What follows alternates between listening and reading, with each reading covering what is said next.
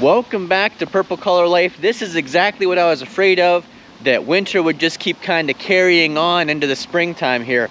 We've had some nice weather off and on, but then once in a while we'll get a day like today where it decides to get cold again and snow. Today it's about 32 degrees out, but I've got some firewood work to do, and then in today's video we're talking about 3 key things that you should avoid when it comes to firewood. Let me get the old Ford Workmaster out, see if it'll start in this cold weather, and then we'll get started splitting and talking about firewood. This isn't the nicest shed, but it is really nice to have somewhere to put my tractor in to keep it out of the weather during the winter and during the rainy days. Keep it out of the sun during the summer. Turn the key on. Make sure we are not in gear. Give us just a little throttle. Go ahead and choke.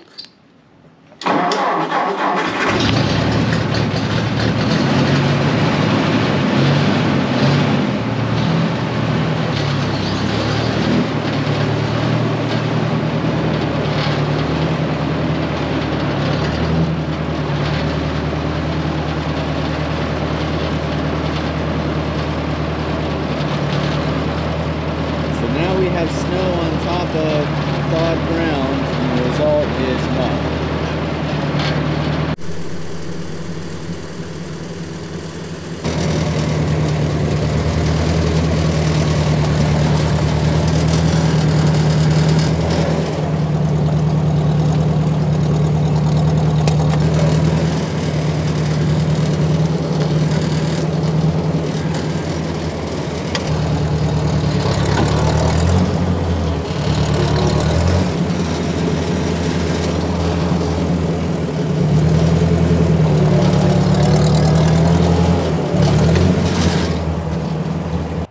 The old Ford Workmaster tractor with its big lug ag tires usually does really good in the mud, but today in the slick snow on top of mud, trying to back uphill, pushing the log splitter with no weight in the big tool rack, we dug it up pretty good, and I could not get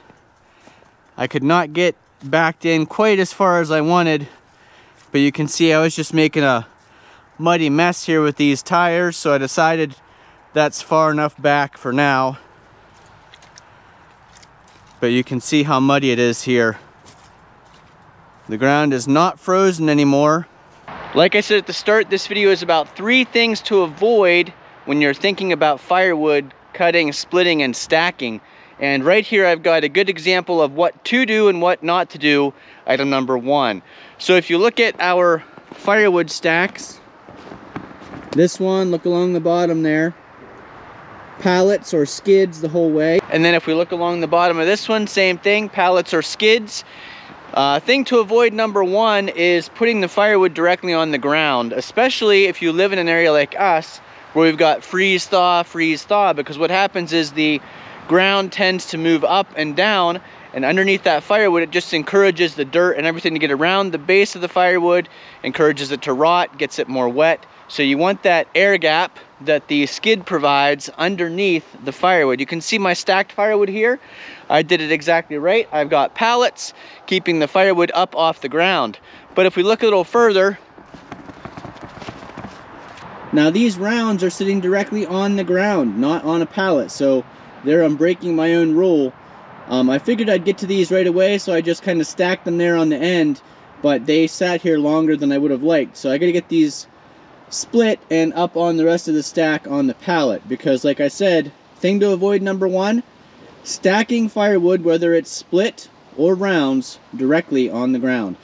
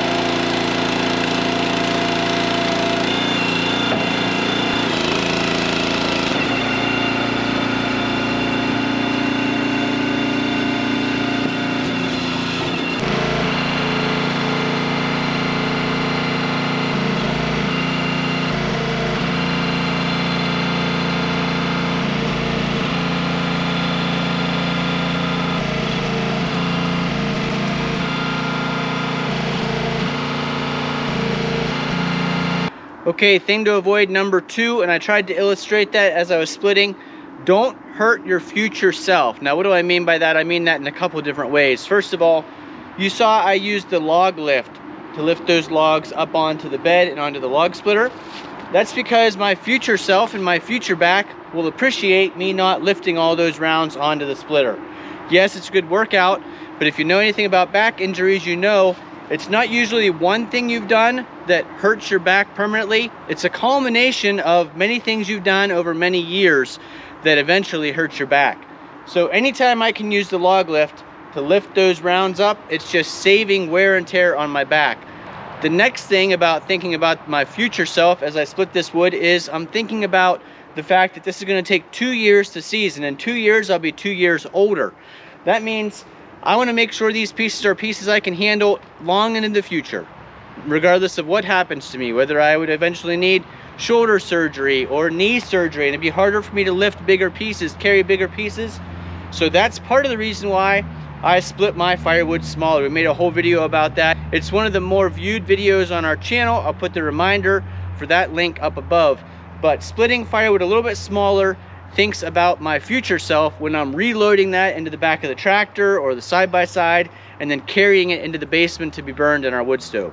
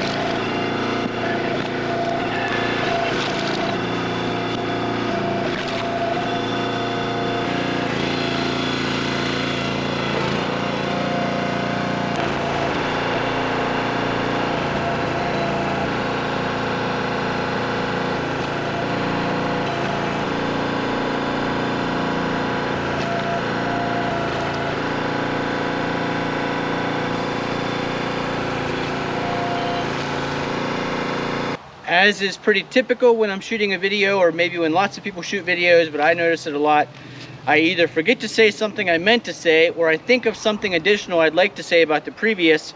So we talked about number 2 things to avoid was avoid future injury to yourself. I'll add a couple more points to that. You should be thinking about eye protection, ear protection, and this might be a do as I say, not as I do example, because I'm not wearing ear protection right now. I always feel like the Honda GX200 engine is so quiet. I don't run it at full throttle, but probably it would be wise to wear hearing protection to protect my future hearing when I'm splitting firewood. Thing number 3 to avoid when you're talking about splitting, stacking, and storing firewood is bugs. So we've done several videos in the past where you see me splitting. It usually happens to be maple, but when I'm splitting that firewood, I'll come across ants or termites or something like that. You want to avoid putting those bugs somewhere that they're going to do damage. So what I do when I come across bugs is throw those pieces in the woods where hopefully the bugs will evacuate that log and I can use it in the future. But I definitely don't stack it with my good firewood because I don't want those bugs infesting the rest of my firewood. I don't carry that buggy wood into the basement because I don't want those termites or ants starting to eat away at the frame of our house. And I also don't put that wood anywhere that it could be danger to other buildings, like our big 40x60 pole building, my shed, my garage. I try to keep that wood far away from anything else. A third thing I don't do, and I know some of you may differ on this, but I don't spray that wood with any type of chemical to get the bugs out. Now, I could use natural things like some vinegar and water, or something that will make the bugs evacuate the wood, but I don't like to use like spray that kills bugs. Let's say something like Raid, for example, just because I don't know what happens to that chemical in the wood in the future when you're burning it in the wood stove.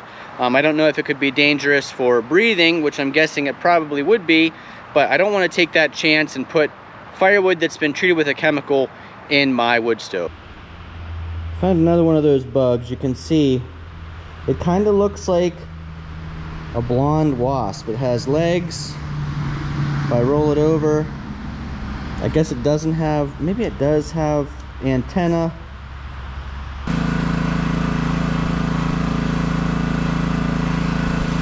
And as usual, I've got a bonus one here for you, and it usually is something that I thought of after I say the intro to the video. So maybe I should have called this 4 things to avoid, and I'm sure there's a dozen more that I didn't think about before I made the video. Make sure you leave those comments down below, things that you avoid when you're thinking about cutting, splitting, and stacking firewood for future burning. But the 4th thing is avoid burning the firewood before it's fully seasoned. Now, I've had a lot of comments lately from people who have been using firewood for 40, 50, 60 years, and they say they don't need to use a moisture meter. And I do understand that. You know, a lot of people can knock the wood together, see what it sounds like, and determine it's dry. You can lift it up and kind of determine it's dry. But my feeling is, why guess using those less than scientific methods when you can know for sure, or at least pretty sure, by using the electric moisture meters to test and see the moisture content of your firewood. For me, it's just, you know, $30 or $40 of insurance to make sure that the wood that I'm throwing in my wood stove doesn't make that creosote up the flue, up the chimney, clog up my catalytic combustion honeycomb up above. So there's just enough reasons for me that I'd rather not guess. Yes, I've been burning firewood for about 20, 25 years, and I have a pretty good idea when it's mostly dry or dry enough to burn, but there have been times I've been wrong. So, like I said, why guess when you can know for sure, or at least be pretty sure, based on the science of the moisture meter testing the moisture content. So that's bonus number 4. I know some of you disagree with me on that because you've left those comments before, but to me it's just peace of mind for like 30 bucks to test that firewood before I throw it in the wood stove. Now, I've got some more wood to split here, so I'll go ahead and keep splitting, but hopefully you found this video informative and enjoyable. Don't forget, leave those comments down below. Other things that you avoid when you're thinking about cutting, splitting, and stacking firewood for future use in a wood stove or a wood burner to heat your home. Thanks for watching. Hopefully you enjoyed the video, and hopefully we see you again the next time here on Purple Collar Life.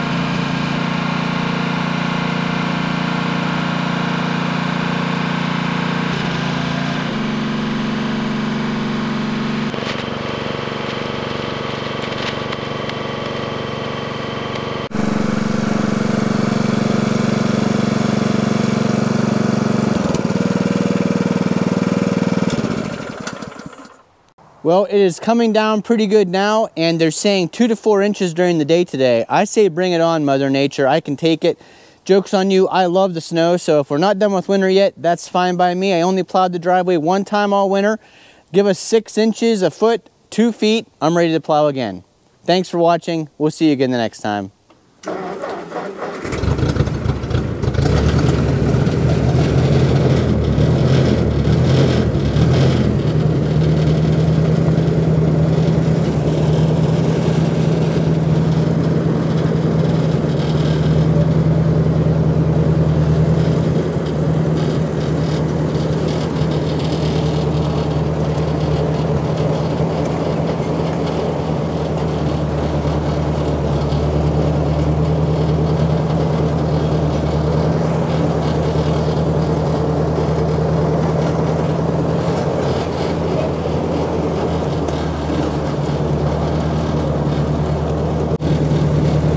Oh yeah, it's snowing pretty good now.